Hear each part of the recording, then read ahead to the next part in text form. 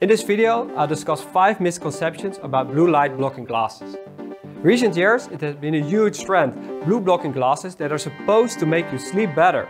They come in many shapes and colors. Some of them have clear lenses, some of them are yellow, and some of them are red. Some completely cover the eyes, and some only filter the light from the front. And finally, some you have to wear all day long, and others only in the evening. The first misconception is that the glasses only have to filter the blue light that enters your eyes from the front. This is not the case. Both daylight and artificial light in your home contains blue light. This light enters your eyes from the top and reaches the bottom part of the retina of your eyes. This part of your eyes contains blue light sensitive eye cells that are very sensitive to blue and white light. They're called intrinsically photosensitive retinal ganglion cells. But for now, let's call them blue light detectors. So we've got a built-in system that is very sensitive to light that enters your eyes from the top. So what's the verdict? It doesn't matter how strong the filters of the glasses are. If the glasses do not protect you from the blue light from the top and from the sides, they will not help you to sleep better. They're fancy, but they will not improve your sleep. The second misconception is that clear lenses can filter blue light and make you sleep better. These glasses are called blue blocking glasses, however, they only filter out 10% of the blue and green light spectrum. And this is the light spectrum that affects your sleep the most. Sellers call them blue blocking glasses, but they are not blue blocking glasses. Proper sleep glasses have a stronger filter and block a larger part of the light spectrum, which also contains a bit of the green light. As a result, they either have orange or red lenses. Also very important, all the studies that show the benefits of blocking blue light for better sleep have been done using these kinds of glasses.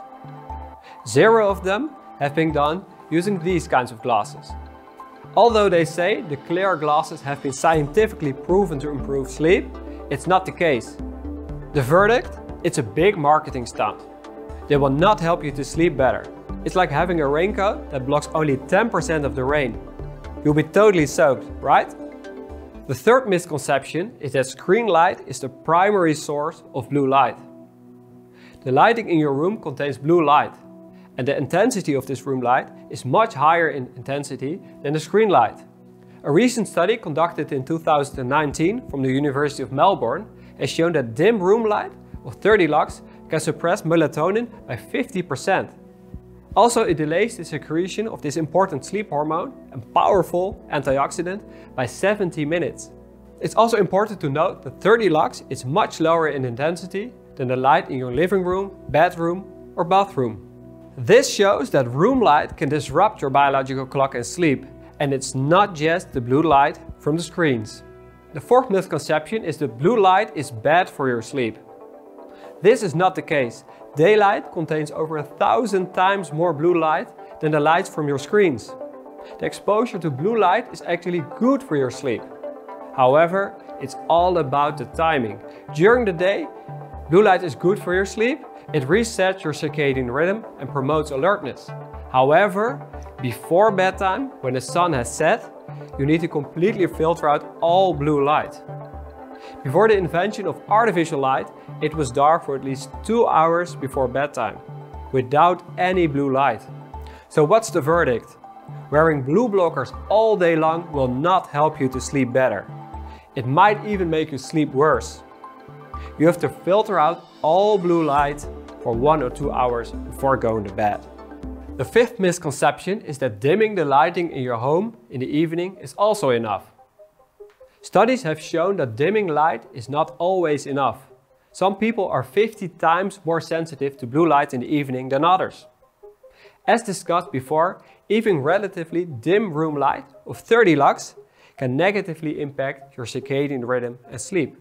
Think about it. Back in the days when we did not have any artificial light, we were used to have at least 2 hours of darkness without blue light before bedtime. And nowadays you only spend 1 second in darkness, just when you switch off the lights before closing your eyes. Our solution? Wear the Somnoblue glasses before going to bed. Add them to your relaxing bedtime ritual and better prepare your brain and body for sleep.